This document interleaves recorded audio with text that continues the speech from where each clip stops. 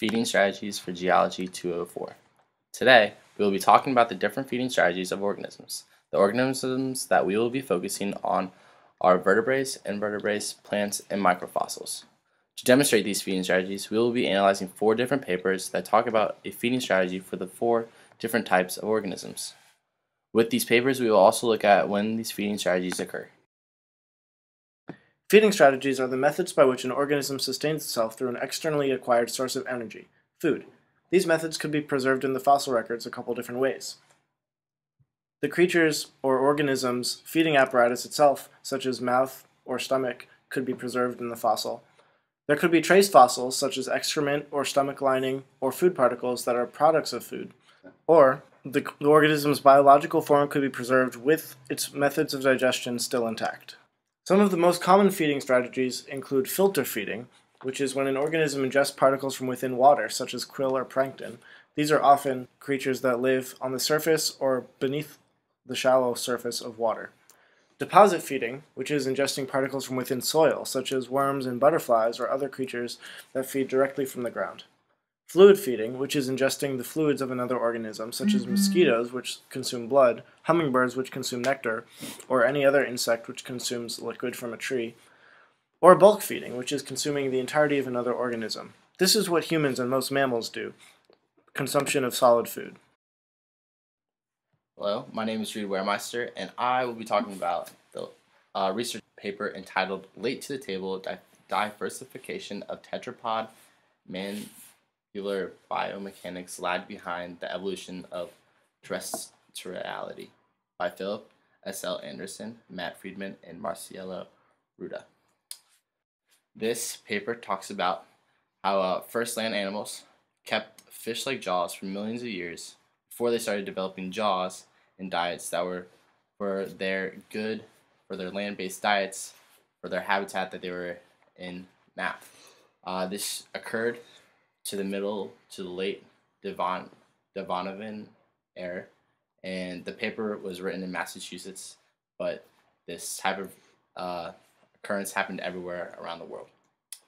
At first, the original interpretation that I got was that scientists believed that animals had developed legs before these new land-based animals developed eating habits and had the right feeding systems to support them while on land, but there's no strong evidence to support this hypothesis. So the question that we ask ourselves is, do these land-based animals develop feeding habits after developing legs to adapt to land living?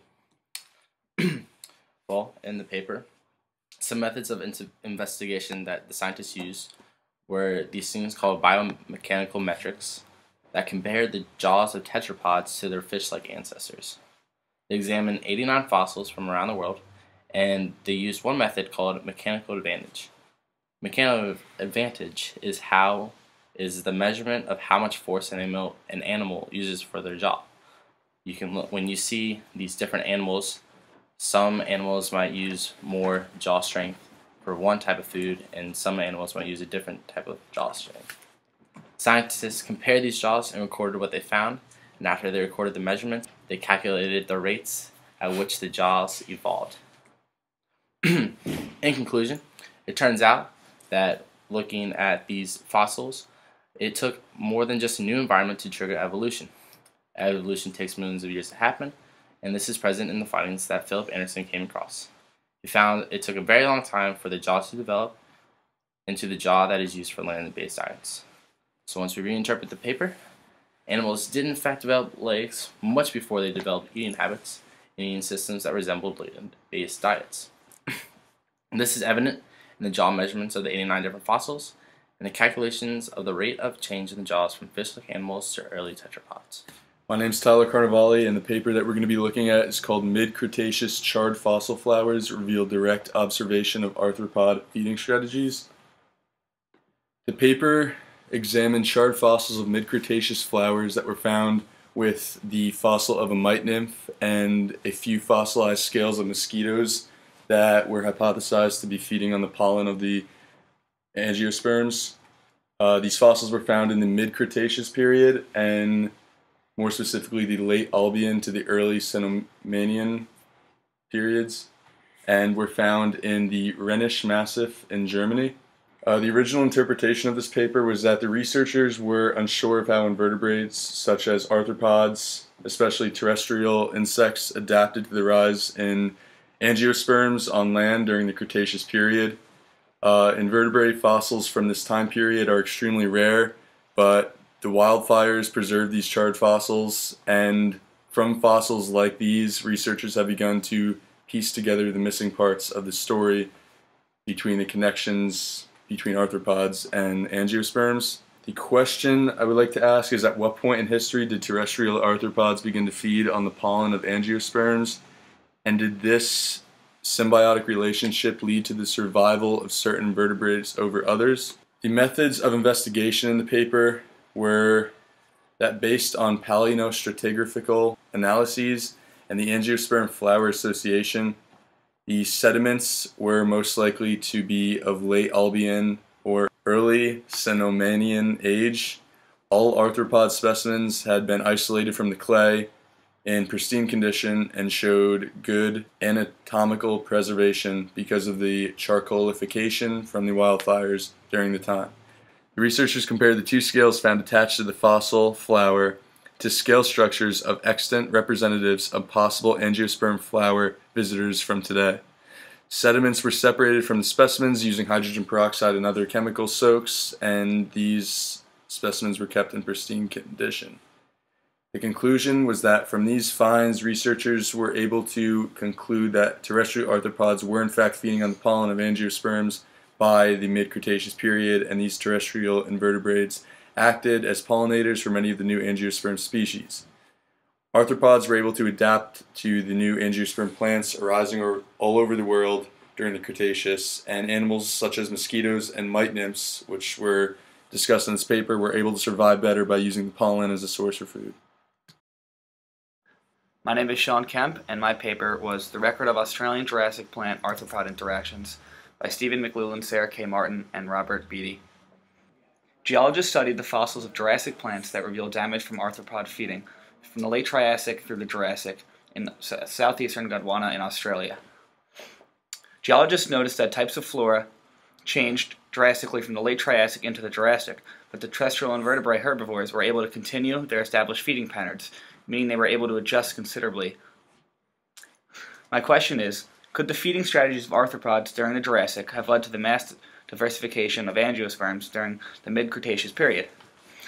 The methods of investigation are as follows. Scientists personally examined several institutions' collections containing major Australian Jurassic terrestrial fossil assemblages. Scientists also have undertaken intensive sampling of Jurassic plant and arthropod fossils over the past 2 decades. Additionally, they examined plant fossils for evidence of vegetative physical defenses against herbivory and insect fossils for evidence of mimesis.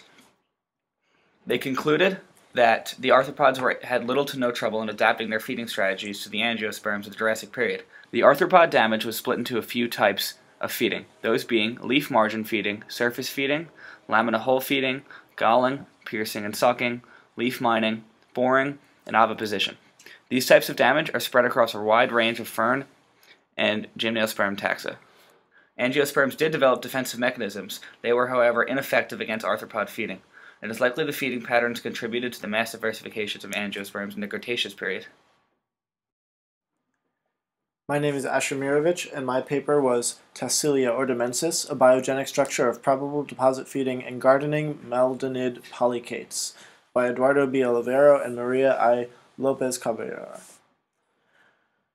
Tassilia ornamensis is a trace fossil that is thought to be left by an annelid worm in the form of a long shaft punctuated by a lining of rings.